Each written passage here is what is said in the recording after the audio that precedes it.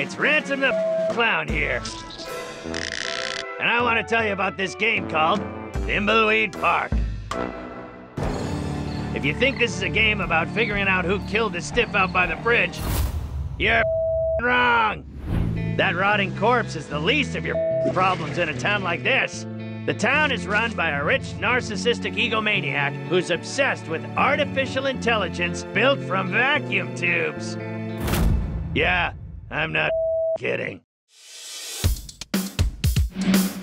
Before I was cursed by this old lady, I was rich, famous, and at the top of my game, doing sellout shows every night. Now I'm reduced to breaking into a burnt-out pillow factory to steal back the plans for my comeback doll.